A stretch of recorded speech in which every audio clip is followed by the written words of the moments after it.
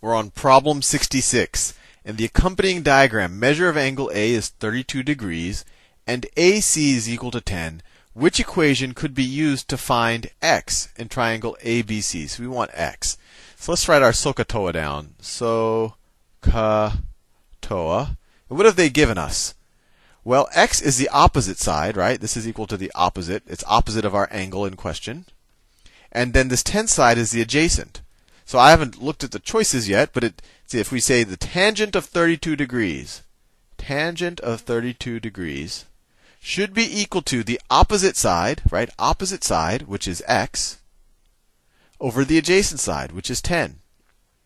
And then if we multiply both sides of this by 10, we get 10, let me do it in a darker green, 10 tangent of 32 degrees is equal to x. And let's hope that's one of the choices. Yep, sure enough. C. X is equal to 10 tangent of 32 degrees. Everything in trigonometry really does boil down to SOHCAHTOA. You'll be amazed when you actually learn, take trigonometry as a class. You'll see that they have all these trig identities and all of that. But all of those things can be just proved from SOHCAHTOA. And these are just definitions of ratios that have been very useful in the world when studying triangles. All right, 67. But you can watch. We have a whole playlist on trigonometry, and we talk about all the ratios and the unit circle and all of that. So if you're enjoying these problems, I encourage you to watch those videos. Or if you don't understand these problems, I encourage you even more to watch those videos. All right. The diagram shows an 8-foot ladder leaning against a wall. The ladder makes a 53-degree angle with the wall. Which is closest to the distance up the wall the ladder reaches? So this is what they care about. This distance right here, right? So let's see how we can figure it out. If we have, right, SOHCAHTOA, maybe we don't have to write that anymore. So we have this angle, and what have they given us? They've given us, we want to figure out, this deals with the hypotenuse, which is 8, and deals with this adjacent side, right? So what deals with this is the adjacent side. So what trig function deals with the adjacent side and the hypotenuse? Well, I'll write it down. SOHCAHTOA. So we have we want to figure out adjacent. We have the hypotenuse. What trig function deals with it? Well, cosine is adjacent over hypotenuse, right? So the cosine of 53 degrees, is equal to the adjacent side of this triangle, of this right triangle. So that's A. And this, you should only be applying these right now with right triangles. Later on, we'll learn in trigonometry how the trig functions are useful for any triangle. But anyway, going back to this, because obviously only a right triangle has a hypotenuse. So, these h's wouldn't be too meaningful if you're not dealing with a right triangle. But anyway, back to the problem. Cosine of 53, it equals the adjacent side over the hypotenuse. The hypotenuse is 8. If we multiply, I could write x there. X is the adjacent side, right? So we multiply both sides of this by 8. We get 8 times the cosine of 53 degrees is equal to x. And they tell us, let's see, they give us a little chart. They tell us that the cosine of 53 degrees is approximately equal to 0.6. So this is equal to 0.6. So we get 8 times 0.6 is equal to x. 8 times 0.6 is what? 4.8, right? It's 48 with one digit behind the decimal point. So x is equal to 4.8. And that is choice B. Problem 68. Triangle JKL is shown below. Fair enough. Which equation should be used to find the length of JK? So we want to find this is JK. All right, so we have this angle here. JK is what? It's the opposite side, right? We want to figure out the opposite side. We have the hypotenuse. So what trig function deals with opposite and the hypotenuse? Well, I could just write SO down. I don't have to even write the whole SOHCAHTOA. Because sine is equal to the opposite side over the hypotenuse. So in this case, sine of 24 degrees, is equal to the opposite side, which is side JK, over the hypotenuse. This is the hypotenuse right here. 28, the longest side of the right triangle, or the side that's opposite the 90-degree angle. And so maybe we're done, because it looks like that's how they wrote. So sine of 24 degrees is equal to JK over 28. And that is sine of 24 is, that's choice A. is equal to the opposite over the hypotenuse. Choice A. Problem 69. These are kind of fun, aren't they? Problem 69. What is the approximate height in feet of the tree in the figure below? And now you'll see why trigonometry is useful, because I'm sure you often wonder how tall is that tree, and you know it might be hard to climb it.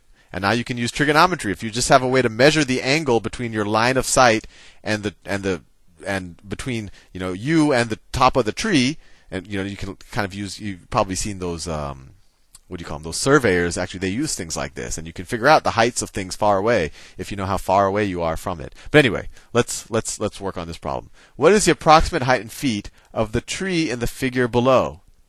Okay, so this is 50. So let's think about it. What do they tell us?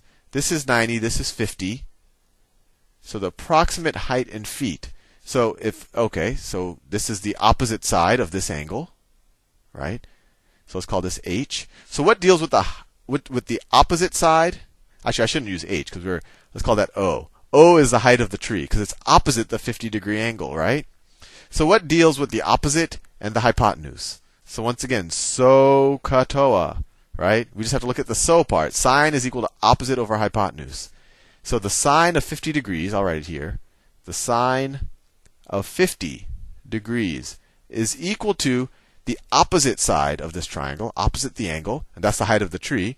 So I'll say O for height of the tree, over the hypotenuse. The hypotenuse is 100 feet.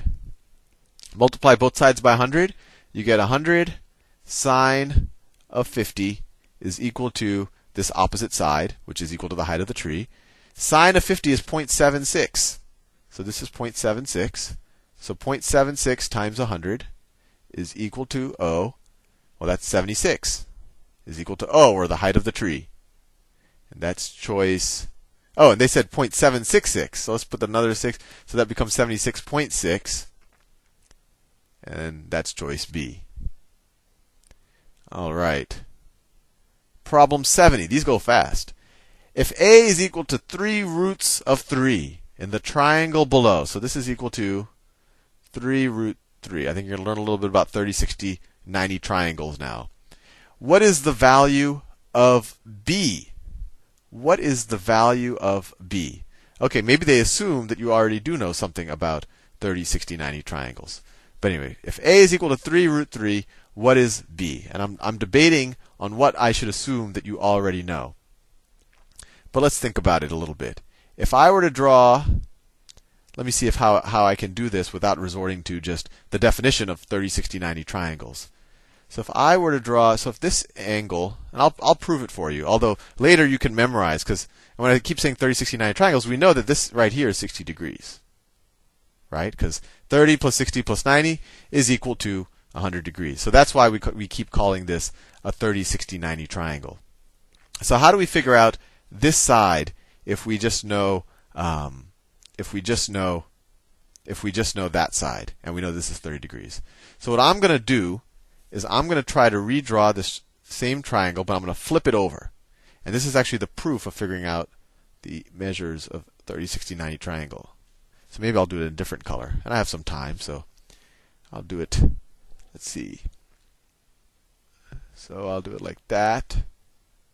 Then I have to bring another line down, something like that. And then I'll have to draw another line like, well, it should actually be more like that. I think you get the idea. And then bring a line across like that. And actually, I'm going to draw another line down, straight down like that. Okay, let's see what we can do with this. Maybe there's an easier way to do it, but this is just what my brain is thinking of right now. So let's think about it a little bit. In this drawing that I've done, this triangle is just a mirror image of that one.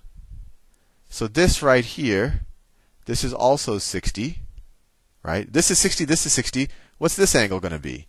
Well, they're all collectively supplements of each other, right? If you go all the way from there to there, you have 180 degrees. So this big angle right here has got to be 60 degrees. Sorry, 60 degrees. This angle right here, it's a complement of 30, right? So this is 60 degrees. And then this is 60 degrees, right? So this is an equilateral triangle. All the sides are going to be equal. So that side is equal to that side, which is equal to this side, right? Now let me ask you another question. what is this side right here? What is, let me just draw the shorter part. And once you memorize 30, 60, 90 triangles, you don't have to go through all of this. But it's good to be able to reprove it. So what's this length right here? Well, if we look right up there, that's length A. And this was just a mirror image, so this is also length A. Right? So this whole base of the equilateral triangle is 2A. Well, it's an equilateral triangle, so all the sides are the same. So this is 2A, and this is 2A. And just like that, we were able to figure out the hypotenuse. And they want to know what the b is. So once we know two sides of a right triangle, it's very easy to figure out the third side. So we know that a squared plus c squared is equal, a squared plus b squared is equal to c squared. Let me write that down. A squared plus b squared is equal to c squared. Now what's a squared? A squared, that's right. A is 3 roots of 3. So a squared would be 9 times, let me write it down. 3 roots of 3 squared plus b squared is equal to, let me do it in another color. What's c? C, we just figured out, is 2 times a. So it's 6 roots of 3. 6 roots of 3 squared. That's what we did all of this stuff for, to figure out that this length is twice that length. Fair enough. Now let's simplify. So if you take 3 roots of 3 to the second power, the same thing as 3 squared times square root of 3 squared. So that's 9 times 3 plus b squared is equal to 36 times 3. And so that's 27 plus b squared is equal to 36 times 3 is 108. 108. Subtract 27 from both sides. B squared is equal to, let's see, 1 is equal to 81. B is equal to 9. And so that is choice A. Anyway, you should watch the videos I've done in the trigonometry playlist on 30, 60, 90 triangles if you want to be able to do this faster. But I think that was useful because you've actually seen how you can figure out the sides of a 30, 60, 90 triangle without having memorized it ahead of time. Anyway, see you in the next video.